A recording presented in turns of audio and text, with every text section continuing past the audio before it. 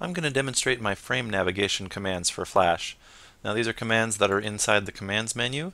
You just have to go to commands and then find same object, go to first frame, go to last frame, keyframe decrement, keyframe increment, or frame decrement, frame increment. I have these bound to keyboard shortcuts, so I'm just going to use those for this demonstration.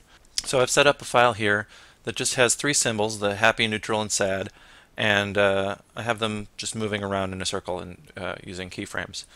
The basic thing of what these commands do is, I'll just use the frame increment and frame decrement here, is if you have something selected and you move around, it's going to keep that same thing selected.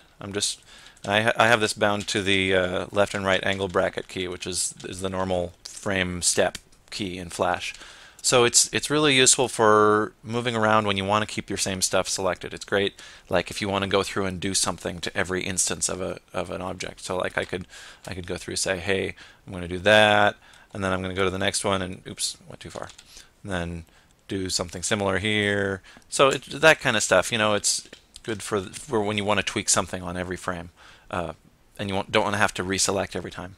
So there's that one which goes a single frame. And then I also have one which goes to the next keyframe. So it goes like to the dot here. Again, keeps the same stuff selected.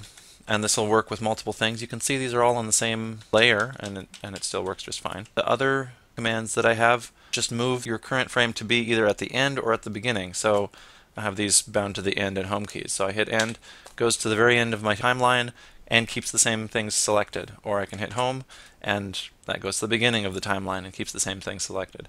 And if you want to set up the keyboard shortcuts, you'll have to do that in the Edit Keyboard Shortcuts menu. So that's all. I hope you like it. Bye.